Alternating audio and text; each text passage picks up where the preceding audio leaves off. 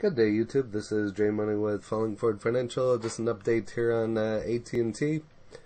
Well, it's going down, so I don't know what's going on, but AT&T has been having a great day, I would say. If I would have known that, I would have maybe bought the dip there, but didn't. Here's kind of what they've done over the last 3 months. Could have got in at a very good price there at $27.89. Back in February, and ever since then it's just been running up, so it'll be interesting to see how much higher this one goes. I've always tried to buy this one like at the 29 below the $29 range, and I used to trade this one, and then it hit 31, and then I sold it, and then I bought back into it, and so it's always been a long term hold of mine, but had a nice run up there even, so but say what you want about AT&T. Go ahead and leave it in the comments. I know a lot of people out there don't like this one because of their debt, the business practices and so on, but I think they're working on that, and as you can see by the stock price, I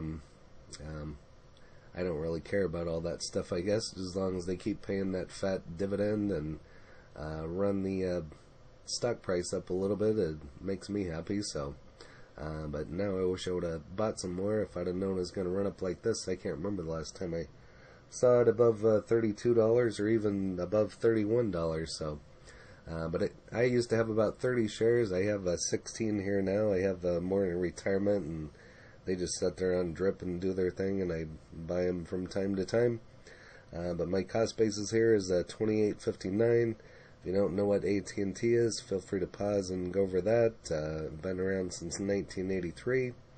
$229 billion market cap. And not the greatest ratings, currently at a hold. And here's the earnings. It looks like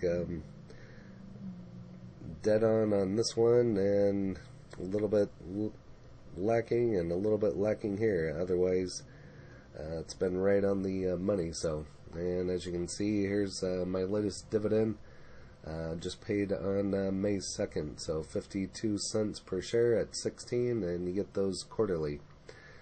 This, where I bought them here, I couldn't pass this up. I wish I would have bought more, but I was scraping money together the way it was just to buy these in a quick hurry. That's why I bought them here on Robinhood, but couldn't pass that up when I saw it below $28. That's very rare, but couldn't pass that up, so I bought some there. And here's looks like another shot that I tried taking at it. So this is both on the 26th, but so anyway, I like AT&T. Like I said, they do have a lot of debt. I think they're working on some things. They've been at a hold for quite some time, but huge company, nice dividend, so I'm going to continue to hold it until somebody proves me wrong. But I have Verizon and T-Mobile as well, but the biggest holding is AT&T, so just basically for that dividend. And it is a cheaper stock. Maybe we'll see it hit 38 again, so we'll just have to wait and see. But this is dated on the 10th. Goes over the future of the 5G event on May 17th. So you might want to put that on your calendar. This kind of goes over a little bit more about what AT&T is. The prices went up since they got the HBO Max. I have HBO Max. It's kind of nice. You can watch some of the movies that are in the theaters. They last for about a month on HBO Max, but still kind of nice. I like going to the theater, but during the pandemic, everything was shut down, and everything's just gotten to be kind of in lazy mode, and it's just kind of nice to stay home. So therefore, HBO Max is kind of nice to have. So still enjoy going to the theater, though, but as long as I have HBO Max, probably won't be going to the theater, so it's too easy to stay home. Was the smart money right about AT&T, and this is just dated on the 4th, so this kind of goes over some 13F filings. And then it also talks about some of the hedge funds, which is kind of interesting about the end of the fourth quarter of 2020 in regards to their holdings. There were 51 hedge funds in our database with AT&T positions at the end of the third quarter. And so I found this kind of interesting. And I'm not going to read it all to you, so feel free to pause and go over the rest there for yourself. But there's quite a bit of information in here.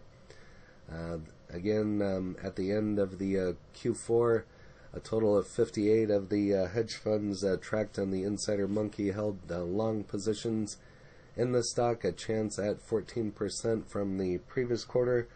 On the other hand, there were a total of 50 hedge funds with a bullish position in T a year ago. And so here's kind of the graph of the number of hedge funds with AT&T positions. And still quite a bit of information in here.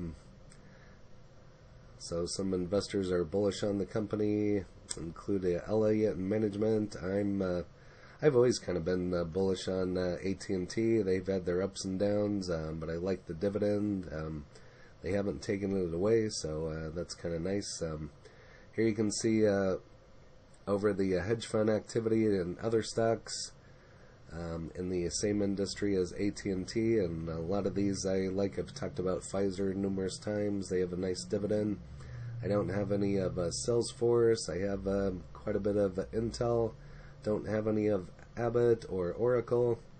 I need to get some AbbVie. I should have got some AbbVie when it was in the $90 or $100 range. I think it's $117, $18, or $120 now. And I have some Cisco. All of these stock market caps are closest to AT&T's market cap, and you can see the number of hedge fund positions: Pfizer, Salesforce, Intel, Abbott, Oracle, AbbVie, and Cisco. And again, this kind of goes over some more information about the holdings, so feel free to pause and go over that information. How many AT&T shares did insiders buy in the last year? This is also dated on the 10th. We often see insiders buying up shares in companies that perform well over the long term. And since this one's been doing pretty well here lately, might even see some more buying into this one. We'll just have to wait and see. I have mine set up on drip in one account and not in another, so I'm just going to let it sit there and watch for a dip, and if it goes back down to like 30 or so, I might pick up some more, but we'll just have to wait and see. Just going to set on them for now since the price is higher.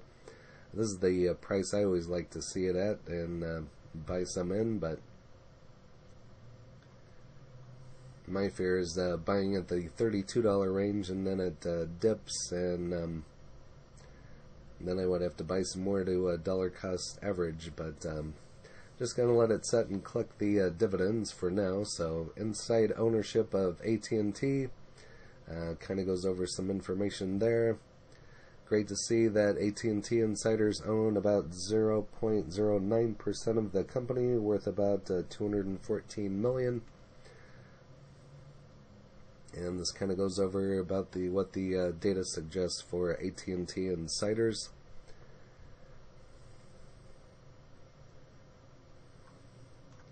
So, like I said, this one's been considered a hold for quite some time, but it's had its dips, and I've bought them as I've showed you, so you can get the dips on it when some things don't go their way, or like when the HBO Max came out, it went up, and I sold out of mine, and then it came back down, and then I bought back into it, so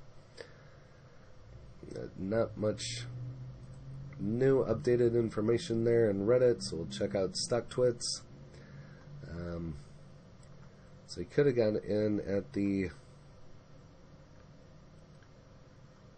I just saw it there and it went away, the 52-week low was at 26 something.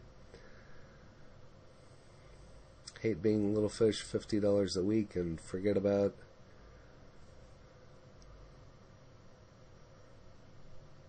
I already collected my first dividend. Can't wait to see my payout in 20 years.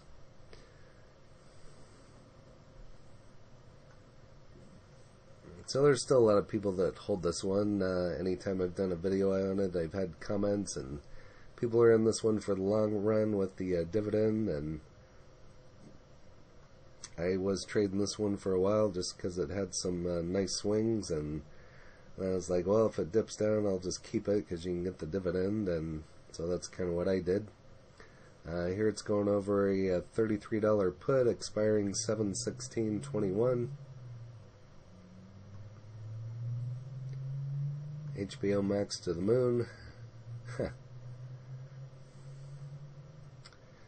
And they've been working on their phone side of the business. It's getting pretty competitive, and I might actually switch over to their internet service. We'll just have to wait and see. So I'm still kind of watching it. But they've had a lot of changes here in the company, even though they still have a lot of debt. Again, that's, as I said earlier, a lot of people's fear with this one.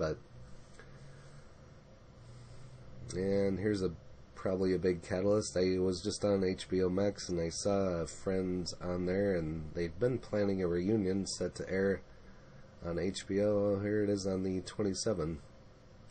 So that could be another catalyst for this one. So Friends used to be on Netflix, and then it ran out its contract, and now they're on HBO Max. So I've never really watched Friends, so bits and pieces. But back to tip ranks, currently at 32.20. Not the greatest ratings on here. It's actually shown a 2% downside of 31.50. And if it went back down, that wouldn't hurt my feelings. I'd try buying some more. I'd love to see it hit that again. I'd buy up some and sell some other stocks and buy some AT&T, but might hit this 36. We'll just have to wait and see. But that's all I have on AT&T. If you have AT&T, leave it in the comments. If you have Verizon, VZ, leave it. And T-Mobile, TMUS, leave that in the comments as well. And any thoughts whatsoever on AT&T would be appreciated. And I thank you for watching, and smash the like if you haven't already, and hit the bell so you're notified of when the next videos drop. And if you haven't subscribed, that would really help out the channel to subscribe. I'm trying to hit 1,000 subs as soon as I can. So last I looked, I think I was at 880, so every little bit helps. So I thank you for all the support on the channel. Happy trading, happy investing, stay green. Cheers.